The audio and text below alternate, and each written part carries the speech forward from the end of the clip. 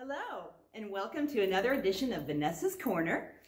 I tried to stay away as long as possible, but yes, you get to see me this weekend because I have a simple little craft for you to make for Mother's Day.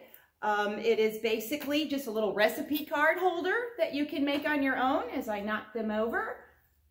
There we go. And they come in this nice little kit that will be outside of the craft room, and there will also be some down at the front desk. And they all come with instructions to follow. But once again, this is your project. You can do it any way that you like. So basically, you unpackage all of your little items in the bag. And each one, there's 3 different styles. We've got some with a little purple flower pot, and pink and blue. There's all different kinds of styles. So, but this one's a tulip. So you will have a little flower pot and some grass. And what you do is you stick the grass, kind of roll it up like that. Stick it right inside of your flower pot, just like that. And then you take your piece of styrofoam, there's a little piece of styrofoam, and you just kind of stick that in there. And that keeps the grass firm, just like that.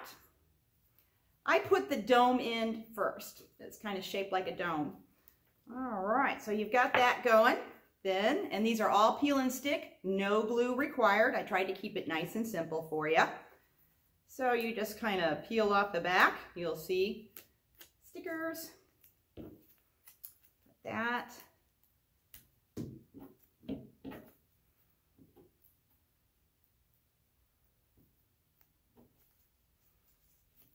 All right.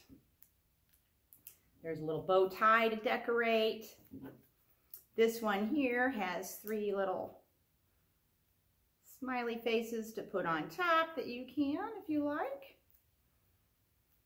Each, like I said, there's 3 different styles, so you can just grab one and decorate it any way that you like.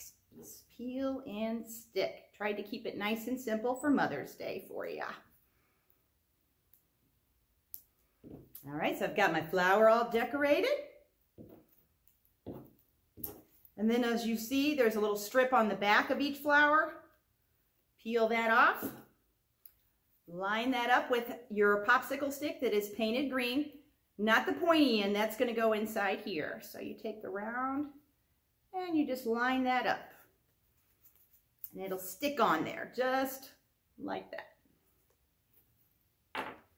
Then you can put your little peel and stick bow tie on right below that, just like that. Then you'll also have a paper clip or clothespin. It's been a while since I've done laundry, as you can tell. And just peel that right off. And that's going to go on the other side of your flower with the clip end up, so it can hold your recipe card. Just kind of hold that on there so that sticks. See, we've got our clothespin going. Then the final step, the pointy end, right inside that styrofoam.